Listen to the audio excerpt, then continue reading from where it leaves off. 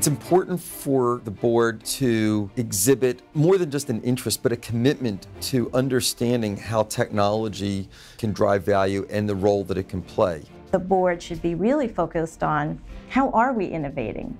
How do I get a jump start on my competition? How can I transform my business? Innovation is not a straight line. You have to tolerate some failure. And companies that have no tolerance for failure in innovation will, in fact, probably fail. If an organization is not discussing cyber risk and these new emerging risks on an annual basis, they're not performing due care. Everyone in an organization owns cybersecurity. Why? Because we're all potential targets. We are now at a point where we have 6 billion people enabled by mobile devices around the world. That alone changes the playing field for all the companies. Social and mobile is terribly impactful.